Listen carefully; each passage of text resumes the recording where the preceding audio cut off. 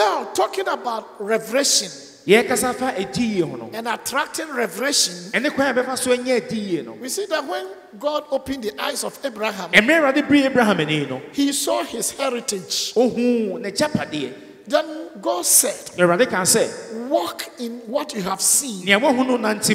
So when you see a revelation, it will empower you to walk towards your prepared place. Revelation will give you power, and it will push you. For in him we live, and we move, and we have our being. May God give you revelation. May God open your eyes that you may see. When Pharaoh passed a law that every he child must be killed, people began to kill their children. Then a woman of vision gave birth to a certain boy called Moses. And when the woman gave birth, by revelation, she saw a proper child.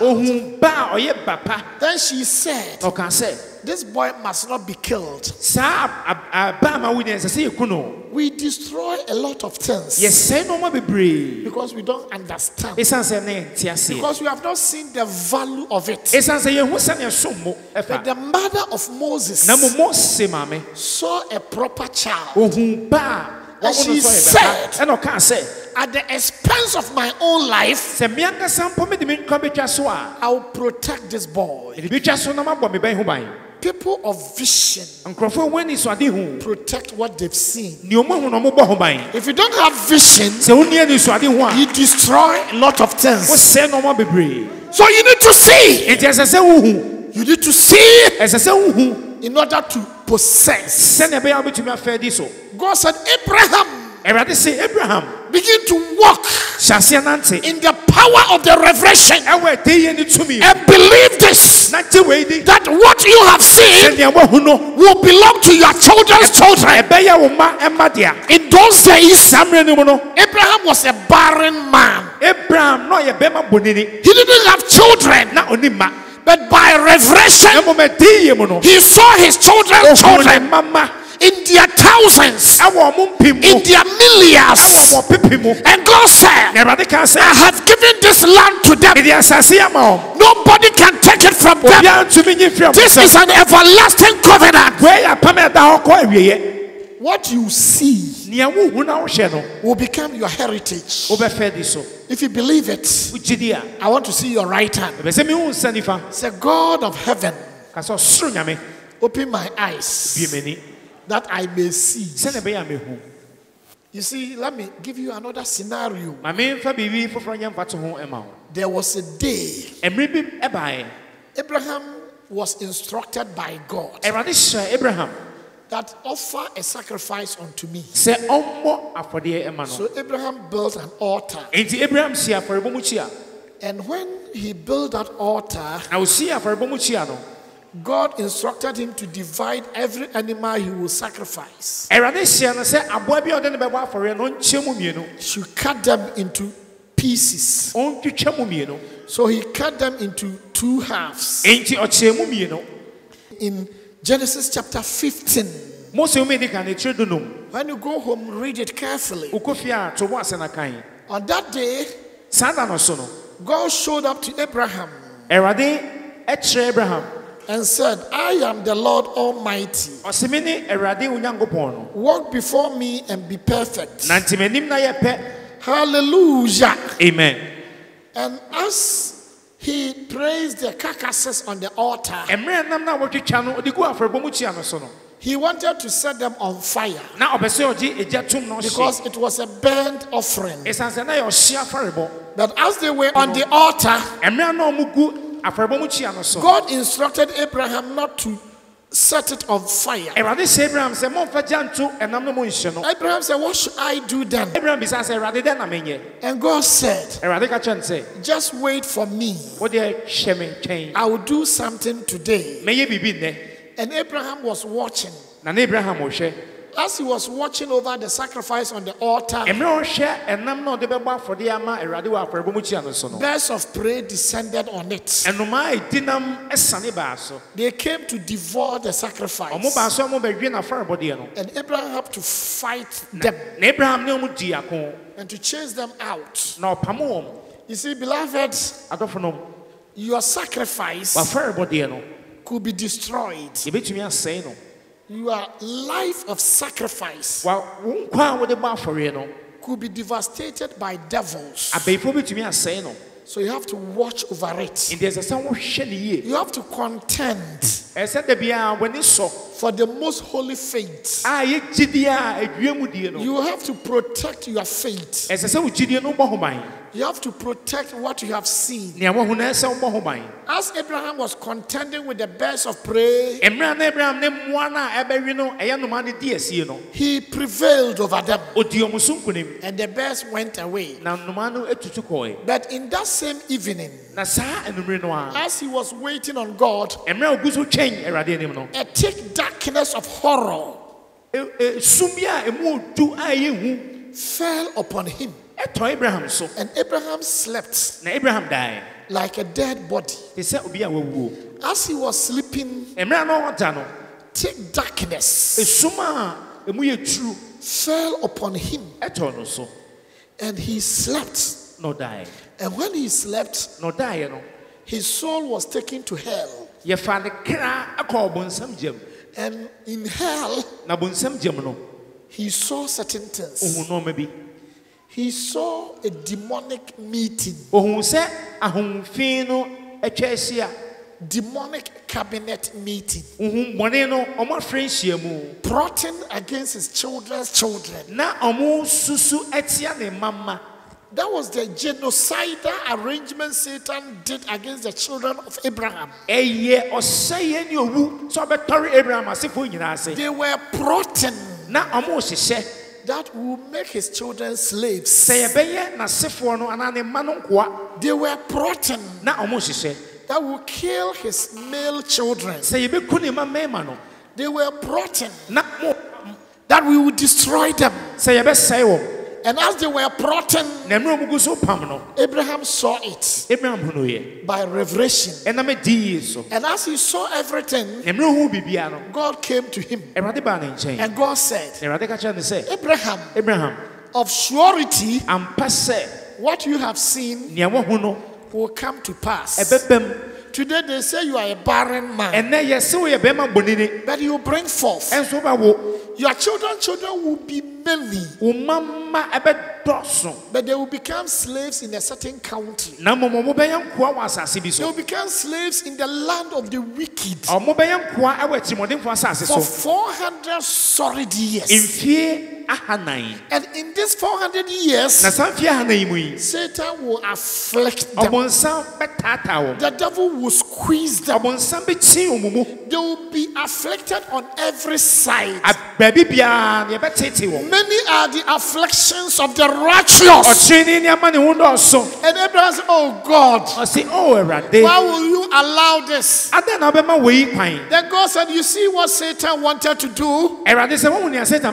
He wanted to squeeze them to death. But do not worry. I will show up when the 400 years are over. After the 4 generations, I will step in with my vengeance, with my vindication, and I will punish that nation, and I will take their riches and give it to your people. On that day, there will be a wealth transfer exercise. That season is coming.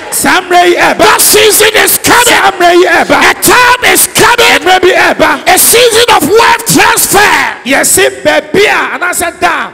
In that day, riches in the hands of the wicked will be given to somebody, will be given to the righteous. If you believe it, say, I receive it. Let somebody say, I receive it. I see a season of wealth transfer.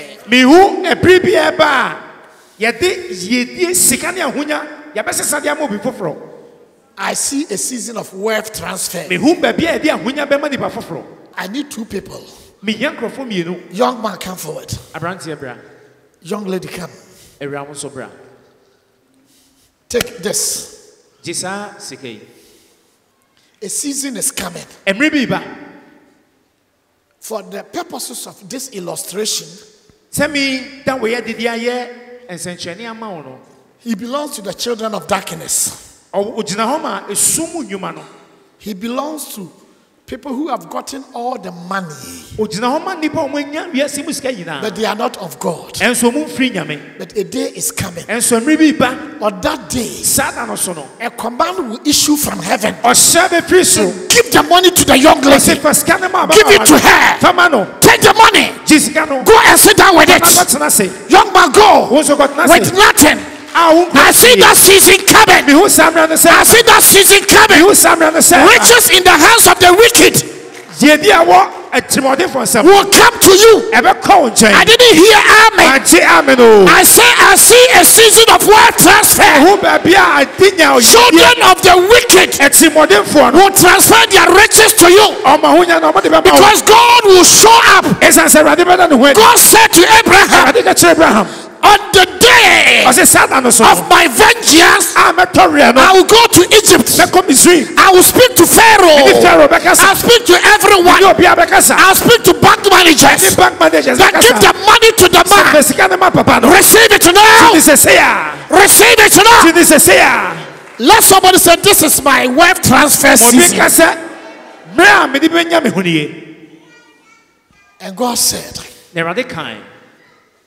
the devil thought he would use the 400 years to punish my children. But I have my own time machine.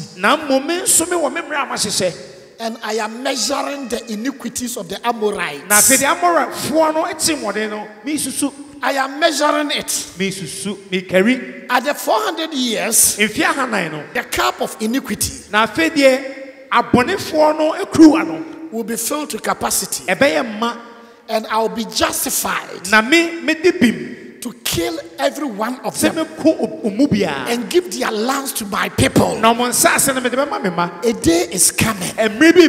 God will remove the wicked and put you in your right place. If you believe it, say, I receive it. The one who is molesting you, God will kill that fellow. The one who is devastating your life, God will cut him down. God will cut her down. And you shall be exalted. So in Revelation, Abraham saw certain things. What did he receive by revelation? One, he saw the agenda of Satan. By revelation, you will see the mind of your enemy. So in Psalm 119, reading from verse 98 to 100, he said, by your ordinances, by your word, I have become wiser than my enemies. Revelation will make you wiser than your enemies. Oh, I didn't hear this. Amen. Amen. Revelation will make you wiser than your enemy. Revelation will make you know what the devil is thinking. When witches in your family meet to plan, to strategize, and to devise devices, by revelation, you will know what they are about to do. God, by revelation, told Abraham that this is what the devil wants to do. And Abraham knew what the devil would do. In the same revelation, God said that after 4 generations, I will step in. Revelation will let you know the mind of God. Revelation will show you what God will do for you. God said that after 4 generations, I will speak. I will bless your children.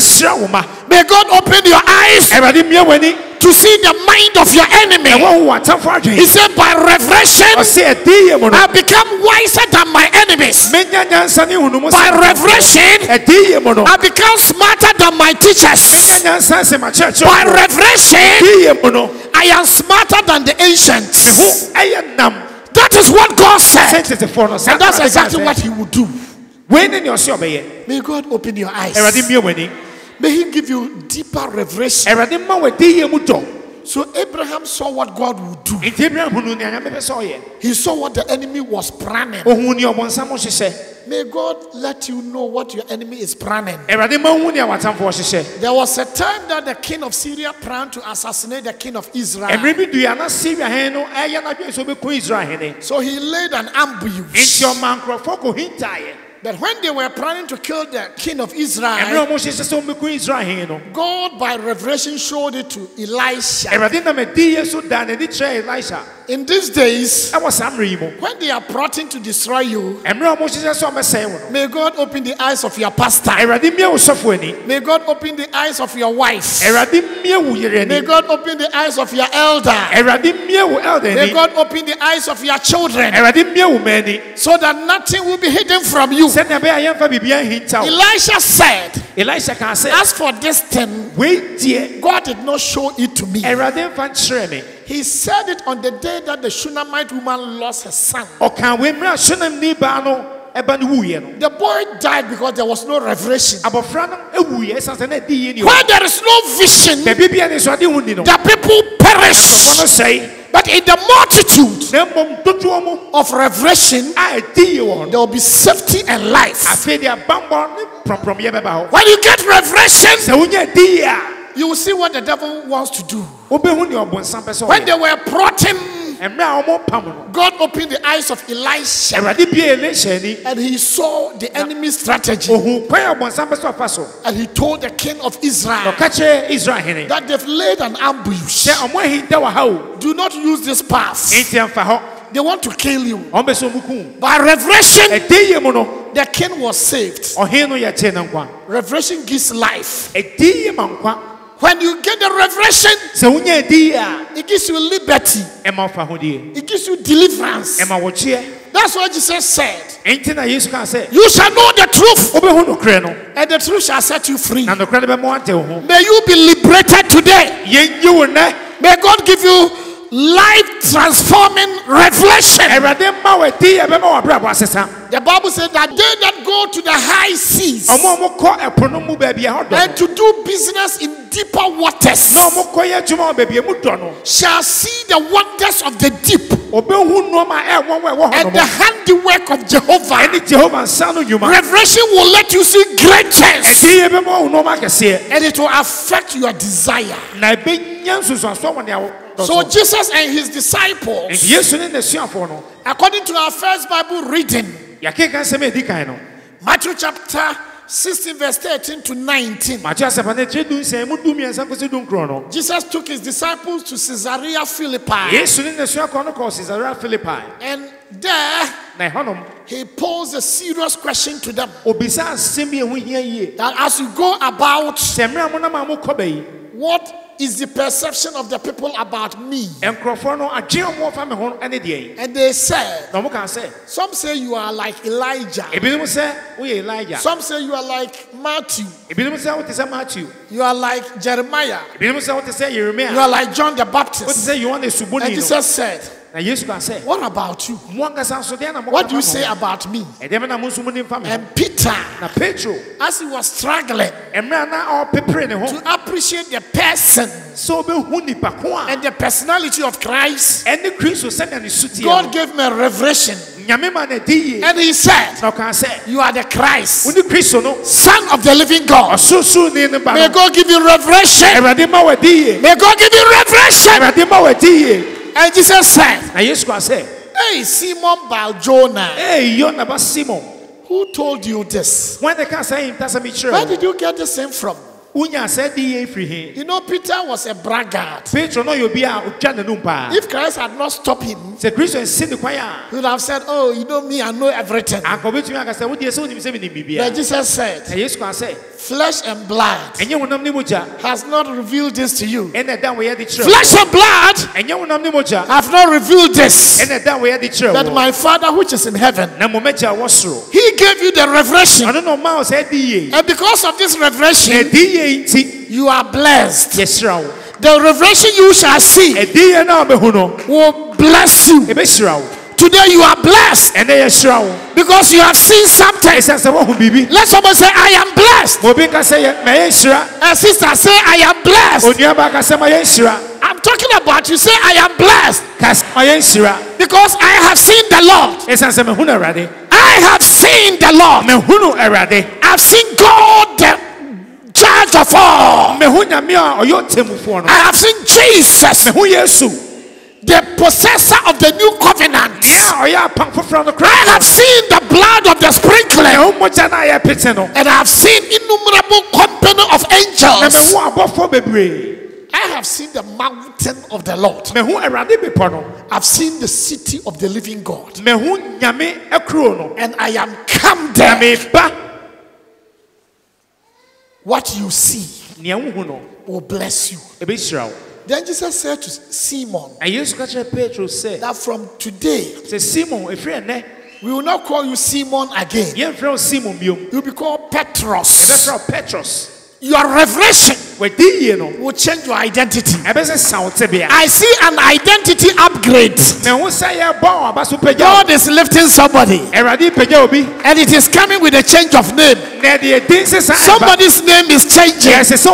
Somebody's title is changing. Somebody's identity is changing. Let somebody say, my identity is changing. My status is changing. My name is changing. Your revelation can change your identity.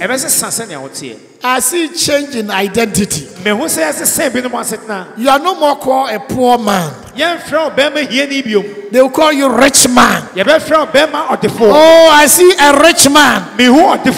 I see a rich woman. When you get too much money, your name change. Receive a new identity. And God said to Jacob, you no more be called Jacob. You are called Israel. For you have contended with men, and now you have contended with God, and you have prevailed. Your revelation will change your identity. I see a new name. I see a new office. I see a new look. People will struggle to make you out. If you believe it, say, I see my change. My change has come. This is the day that the Lord has made, and you will rejoice and be glad in it. This is the day that the Lord has made, and you be glad and you be joyous. We serve a living God. God has declared a season for somebody. Adam, God has declared a season for somebody. And on that day, all things will be made beautiful. In his time, he makes all things beautiful. This is the day. I want someone to say, this is the day. You see, if you want to have revelations, there are things to do. The first one is desire to know more. Desire. For it is written, what the wicked fears will overtake them, but the desire of the righteous will be granted. It is in the Bible. So desire for revelation. Daniel desired for more revelation. And he got bigger revelation. He was praying only for Israel. He wanted a revelation that would define the history of Israel. But God gave him global vision about all the kingdoms that will come before the Messiah. So desire for bigger revelations. I want you to lift up your hand and say, Father, give me revelation, deeper revelations. Say, Father, in Jesus' mighty name, even as I ask, give me revelation, deeper one. Write it down. Proverbs chapter 10 verse 24. Said the fear of the wicked shall come upon him, but the desire of the righteous shall be granted. That's what 1 Peter 2 verse 2 said. Desire the sincere milk of the word. Desire the sincere milk of the world, that you may grow by it. Who want to have better revelations? Are you ready for bigger revelations? Then desire. Tell God that show me. Tell me something about my future, about my children, about my husband, about this church, about this nation. So desire it. Desire more revelation. The things that you desire, you tend to ask for them. The second thing to do is to draw closer to God. If you want more revelation, draw closer to God. That's why the Bible says that they that wait on the Lord shall be renewed in strength. How do I draw closer to God? By spending much time on the Bible, meditating on the word of God. Psalm 1. The Bible said that he meditates on the word of God, and he shall be like a tree planted by the rivers. So drawing closer to God means that you come to church regularly. You spend time on the scriptures. You meditate on the word of God, and you pray a lot. Another thing to do to receive deeper revelation is to create an atmosphere conducive for sound spirituality.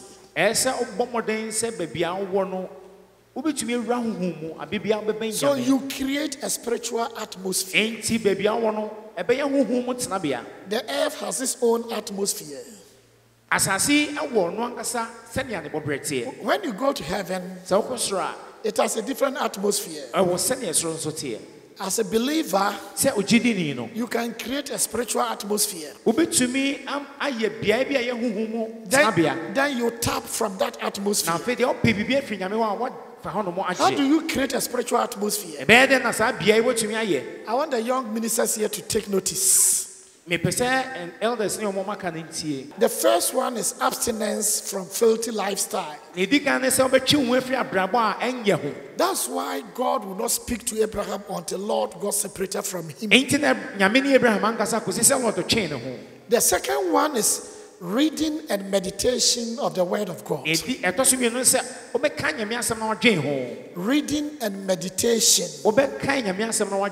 You attend CAC, Church of Apostle Anim. But you don't read the Bible. But Apostle Anim was noted for asking these questions. What does the scripture say? So Apostle Anim was somebody who knew the Bible. He studied the scriptures. If you want to create spiritual atmosphere, read the Bible. Meditate on it. The third thing to do is prayer and fasting. Acts chapter 13. If you read from verse 1 to 4, Bible said that in this particular church, in the church of Antioch, there were prophets and preachers. They were there, but nothing happened. They were there, but nothing happened. There was no revelation until a day that they decided to minister to the Lord. On that day, they were fasting. They were ministering. So fasting, prayers, intense worship, praise and worship draws the mind of God into the domain of the people of God. And as they were fasting and praying and ministering unto the Lord, the Holy Spirit spoke and said, separate for me Paul and Barnabas for the purpose for which I called them. There is a purpose for your life. But where there is no revelation, you may never know why God called you. God open your eyes that you may see. May God open your eyes that you may see. Then associate yourself with people of vision. Associate yourself with wise men and women. Associate yourself with people who love spirituality. For it is written, the friend of the wise shall become wise, but the companion of fools shall become foolish. Today, may God open your eyes. May God open your eyes that you may see.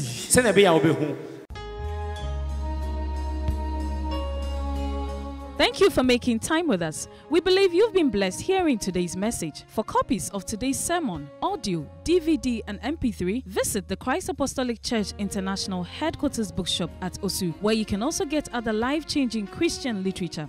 Follow us on these social media handles. Visit our website on www.cac-int.org. Send us an email, info@cac-int.org.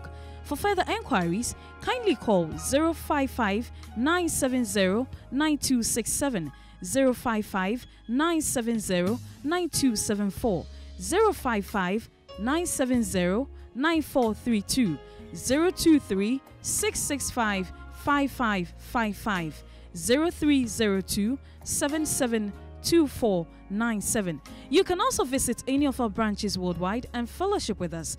Join us again on this channel. God richly bless you.